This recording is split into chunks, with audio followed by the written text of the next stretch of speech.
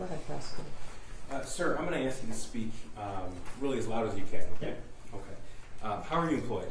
I'm employed with the Detroit Police Department. Okay, and what do you do there? I'm assigned to the Special Response Team, which is the city's SWAT team. The SWAT team? Yep. Okay. How long have you been a police officer? For 13 years. And what's your rank right now? Corporal. Corporal. Okay, so I'm not familiar with Detroit Police and their ranking structure. Tell me what that means. So corporal is essentially like would be a field training officer or a trainer of other police officers. Essentially. Okay. And how long have you been assigned to the City of Detroit Special Response Team? For approximately 10 years. 10 years? Yes, sir. Okay. And where did you work prior to that? I worked on the Eastern District, which is like a Gunston and Gratiot. Okay, so would that be a patrol officer? Correct. Yeah. Okay. So tell the jury, please, what are some of the responsibilities of a member of the Detroit Police Special Response Team? The Special Response Team serves high-risk search warrants, usually for homicide suspects or dangerous people, and then we also do barricaded gunmen, so get domestic violence and someone barricaded in the house. They don't want to come out, police officers will call us and we respond to that scene. Okay.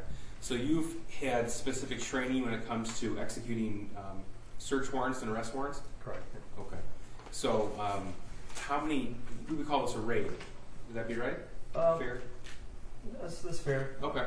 I don't want to put words in your mouth, but I just want to make sure we're talking about the same thing. Yep. Okay. So how many times have you executed either a search warrant or an arrest warrant? I don't know the number off the top of my head. I mean, give us a ballpark if you can. Probably hundreds. I know I have 173 barricaded gunmen incidents I've dealt with. 173 barricaded gunmen alone? Correct. Okay. So, and then on top of that, the search warrants, I don't keep track of that off the top of my head, but I would say more than 200. Easily. Okay. So you've been doing this for about a decade? Correct. And is this the routine practice of the Detroit Police Special Response Team? Oh, yeah. Okay. Now I want to direct your attention to Friday, December the 3rd, 2021, approximately 11:30 p.m. Okay. Do you recall that date and time? I do. Okay. And did you have occasion to be recalled to 1111 Bellevue in the city of Detroit? Yep. Got recalled for a search for a wanted fugitive. That was the recall we got. So that was the only information I got prior to getting there. Okay. Now, when I say recall, what does that mean? So our commander will call our lieutenant, who then texts our sergeants, and they send out a text message to our whole team that says, "Come back to the base or respond to this particular address." In this case, it was respond to this area. And once I got there, it was given more information at that time. Okay. So I take it 11:30 at night on that Friday night, you weren't in the office itself. Would that be correct? Yeah, that was at home. Okay. So when you recalled, you're always on call, but you're called to duty? Correct. Okay. So as a member of the Special Response Team, is it fair to say that you're always on call? Always on call. Yeah. Always on call. Okay. So approximately what time did you arrive at that location? I'm usually pretty quick. That's roughly 20 minutes from my house, maybe 25 minutes before I got to that scene. Okay. So if you got the message about 11:30, would it be fair to say you arrived before midnight? Oh, yeah. Okay. Now, what type of building is at that location? There's a large, I want to call it maybe an industrial type building. If I showed you some pictures, would that help? Yeah. So we have people's 348, 349, and 351 to this witness. 348 through 351. 349 and 351. We have no objection to those. Right, 348. So 348, 349, And 351. 351, not 350. Correct. That's who this witness. Sir, on the screen in front of you, can you see the People's Admitted Exhibit 348? I do. Okay. And what am I looking at in this photograph here? It looks like an industrial building to me. Okay, so this is the address 1111 Bellevue in the city of Detroit? Mm-hmm. Is that a yes? Oh, yes, sir. Okay. And this is, I'm sorry. This is People's Admitted 349. This is the same building? Looks to be, yes, sir. Okay. And this is People's 351. Again, photograph of 1111 Bellevue? Yes, sir. Okay. So when you arrived, sir, tell me what you saw, your initial observations. There's a ton of police cars. Initially, with this particular incident, there wasn't anywhere to set up on like a barricade government would be, so I kind of waited until we had more officers show up to the scene prior to making entry into the building. Okay. So let me stop you right there. You said a ton of officers are already in scene. Was that your team members or were No, other officers? There was other people.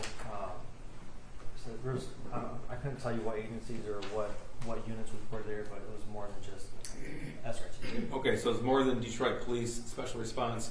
Was it also, excuse me, more than just Detroit police officers as well? To be honest, I couldn't tell you. I didn't see any other city cars, but there was a lot of Detroit police cars. And then as we started showing up, this was prior to making entry. Once we were in the building, there was multiple agencies, and multiple tactical teams, or at least one other tactical team that we ended up running into while we were clearing. Okay. So, sir, tell me, you arrived a little before midnight, you said, and at that point, were your team members already there? No, I was the first one there. I talked with I believe it was a commander or a lieutenant that was on the scene already. He kind of gave me a rundown of what was going on, and we kind of formed a plan and waited for all the guys to get there before we made entry to this building. So you were recalled from your home, you said? Correct. Okay. Were you wearing the uniform you're wearing today? No, sir. Tell me what you were wearing. It's essentially an unmarked uniform, but it's a black tactical shirt, which allows me to apply patches to each shoulder, so I'm able to identify myself as a Detroit police officer. Then I have a heavy vest on that says police across the chest. Heavy vest is what? It's a bulletproof ballistic vest. Okay. With heavy plates on the inside for protection from firearms. Helmet, usually a mask. At this time it gets pretty cold, so I usually do wear a face covering. Also have my badge on, my rig that I use for my gun belt, and that's essentially it. Everything's all black though, except for the police and white lettering across the chest. And that's the standard uniform of the Detroit Police Special Response Team? Yes, sir. Okay. So once you met with the other team members and a plan was organized, what happened next? We actually made entry into this building where there was a ton of officers there already. Give us an idea of how many. On the main floor, when we first went through the front door, there was, I'd say, roughly 20 people in there, just in the initial spot. Just in the main entryway? Yeah. Okay. And there were officers that were dressed kind of plain clothes. Some guys that maybe they're dressed like DFAT, which would be like jeans and a shirt, but a vest that identifies them as police. What's DFAT? The Detroit's Fugitive Apprehension Team. Okay. And there was other, like I said, other officers there that looked to be like a tactical team. Okay. So you weren't the only special response team on the scene? I wouldn't say no. All right. And we've already heard testimony that this building had 3 floors to it. Is that accurate? Yep. Okay. So tell us, sir, what is the first thing that the Detroit Police Department Special Response Team did? So after making entry, we started searching the main floor kind of slowly. I know we did breach 1 or 2 doors on the initial entry. There was a room right to our right when we went into the door. We had to breach a double door. We breached that one. And Let me stop you right there. Breach, what does that mean? We used a ram, and a manual breach is you're breaking the door when you're defeating the locking mechanism. Okay. And that's what we did. So that was on the first floor of this building? Yes, sir. Okay, so who used the ram? Was it you or another member? It was another member. Okay. So describe to us what happens when you use the breach to defeat a locking mechanism. You're essentially banging a 35-pound metal ram against the door until it opens. Until it opens? Okay. Yeah. And were you able to breach that door in this particular instance? Yes. Okay. And what was found in that room, if you recall? Nothing. It actually ended up wrapping around to another door. We ended up going out that door and back into the hallway that we were in, but we had cleared that room and the conjoining room before we went back out to the hallway. Okay. Now, at some point, was Detroit Police Department's Special Response Team coordinating with other tactical units on scene? I believe my commander was, or my sergeant. I was not personally. That's fair. But I couldn't. I would assume they were. Okay. So just walk us through then where your particular team went that evening. We started on the main floor, and we were given information that the two wanted fugitives went up to the second floor and never returned back downstairs. So that kind of forced our way, that kind of pushed us to the second floor. Were other officers on the second floor already? Correct, yes, and that's when we ran into that second tactical team who said they had cleared the second floor, they cleared all the open doors. Okay. So we ended up clearing the closed doors as much as we could. At some point, somebody gained access to a ring of keys, and we were opening the closed door, locked doors with the keys. Okay. Now, at this point in time, when the tactical units were inside the building, were there other police officers on the exterior of the building? Yeah, there was police everywhere. I would assume, I'd be guessing at this point, but I would bet there was police on the perimeter of the building. Okay. And you said police everywhere? Yeah. Were there emergency lights activated in vehicles? I'm not 100% sure with that. That's okay. Was it just the tactical units then inside the building at this point? There was a K-9 officer as well. K-9 as well? We utilized K-9 officers a K-9 officer on the second floor who checked each door prior to us opening it with the dog, and we never obviously got any hits from the dog on the second floor. Okay. And to your knowledge, were there other teams on the third floor at this point in time as well? I'm not 100% sure. That's fair. Where did you go after the second floor was cleared? If I'm not mistaken, I think we went up to the third floor before returning back down to the main floor. Okay. So at some point in time, you and your team returned back to the first floor? Correct. Okay. And why did you do that? At some point, one of my supervisors was given information that the room the wanted fugitives were supposed to be in was on the first floor. At some point, someone asked if it had already been cleared, and which they said no. So, okay, so we went back down directly to that room. Okay, and you were given a set of keys for that? Yes, sir. Okay, do you recall who gave you the keys? I never got the keys. Somebody opened the door for me. I was just number one into that room. Okay, so tell me, that suite in particular, if I told you it was suite 130, would that sound right to you? Yeah. Okay. That suite in particular, what's the proximity from that location to the location where you used the 35-pound ram to kick in the door? It's on the same floor, on the same side of the building. If I had to guess, maybe 10 or 15 feet away. Okay. Like that. All right. Now, at this point in time, were the Detroit Police Department Special Response Team equipped with body-worn cameras? Yes, sir. Okay. And to your knowledge, was yours activated that night? Yes, sir. Now, how long would you say that your particular team was on this location from the time you arrived to the time that you entered Suite 130? I guess maybe an hour, hour and a half. Okay. 2 hours tops, but I'd be guessing at this point. That's okay. Just an estimate, that's all we're asking. Yep. And during that hour, hour and a half, up to 2 hours, were other tactical teams also clearing other rooms? Yes, sir.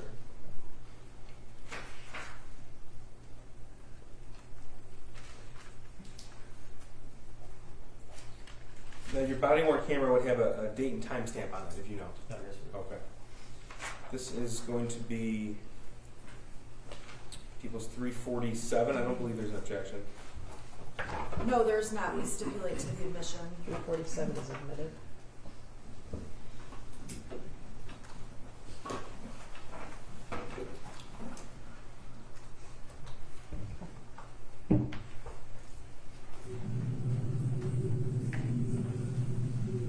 So let me just stop it for a second to confirm.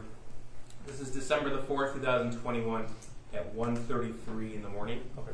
Is that right? Yes, sir. Okay. And this is camera from your body-worn camera? Yes, sir. Okay, tell us quickly, where is that camera affixed on your uniform? I have it affixed to the right side of my chest, just underneath my magazine carriers. Okay. I have a lot of stuff here, but it's just a space pretty much right underneath my right arm. We see a lot of stuff here. We're talking about the tactical vest you described? Yes, sir. Okay.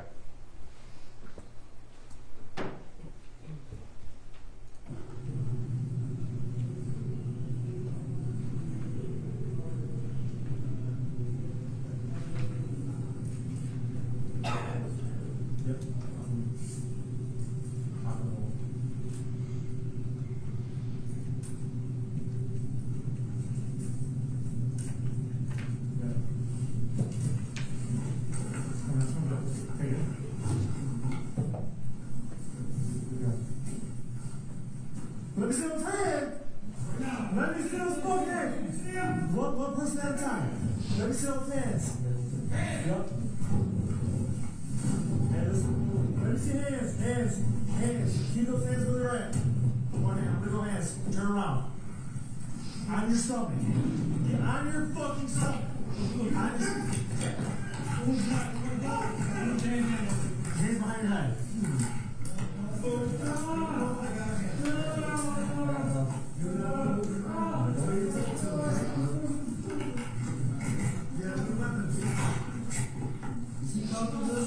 Good.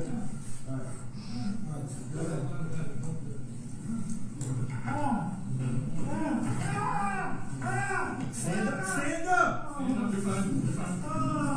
What's your name? James. James what? Crumbley. Just wanted to.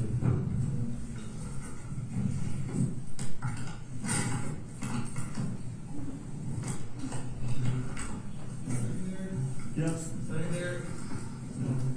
Let's walk up. Oh, yep. Can I move? We'll move this mattress. Ready?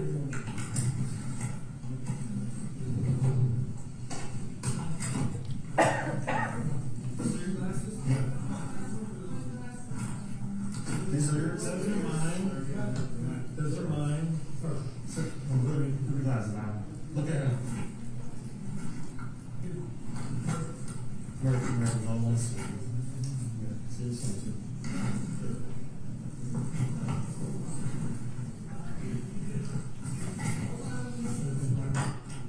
Hold on, take your meeting back.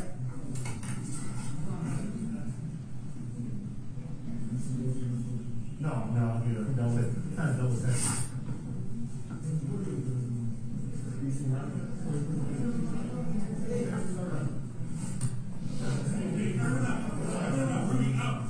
is not clear. Everyone out.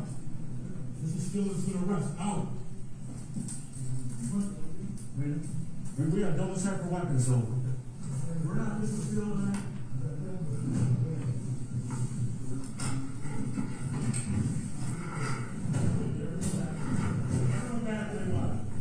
And sir, we overheard an officer say with the double check for weapons, it's not the special response team's function to actually search for evidentiary items just for weapons? Correct. At this point, it's more of a safety search. Before we let anybody into this room, we're going to make sure that we know where weapons are and make sure they're secure before anybody else coming from the public or not from our team is in that room. Okay. And there were no weapons located in this search? I did not find any weapons. Okay. No. But an actual search of this location will be conducted by members of the crime scene unit. Would that be right? Sure. Yes, sir.